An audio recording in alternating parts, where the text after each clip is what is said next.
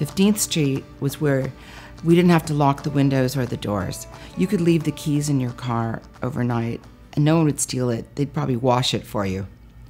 The Helms Bakery truck would come down the street tooting its horn, and of course we'd go in and beg our mother, could we please get some of that delicious applesauce cake.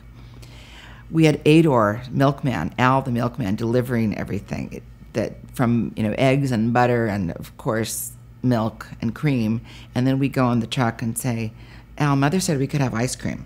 So he'd take it in, and my mother would say, where'd this come from? And Al would say, well, Debbie and Stephanie and Mike, as my brother was known, said, you said it was okay. So you know how that goes. It was a pleasant way to manipulate your parents and get treats. But it was just also safe and happy.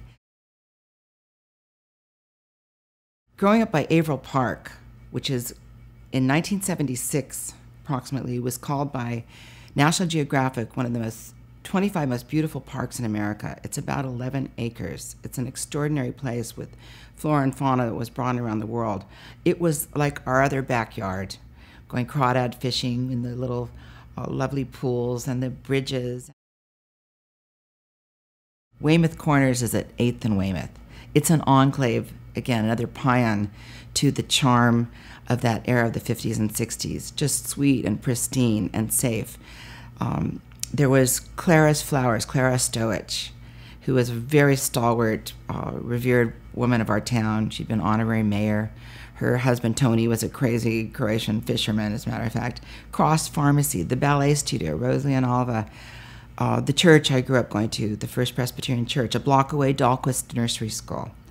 And then Peterson's Market at the corner of 8th and Weymouth with Mrs. Peterson, who was a stern little lady who seemed like she might be mean, but she really was trying to impart a kind of discipline when the children would go in there after school to get their little treats, candies, and ice cream. And she was a really kind, decent person, though. And then, of course, Perry's Variety Store, an old-fashioned, real variety store, 5 and dime, which had everything from kitchen equipment and egg beaters to ribbons and some yardage and, of course, the candies. That's what we loved. And then Rip's Cafe, the other spot, a true old-fashioned soda fountain. The Hacienda Hotel was built approximately 1953 to 55. The premier architect, one of the premier architects of the last century, was Richard Neutra. They call it mid-century modern now, what he did. He designed this beautiful motor hotel on Miralles Drive, which is just at the top of First Street. And it was community owned. So people like my father, who could afford to and had some prosperity, would invest in this. And then there were some main investors. It was a beautiful setting.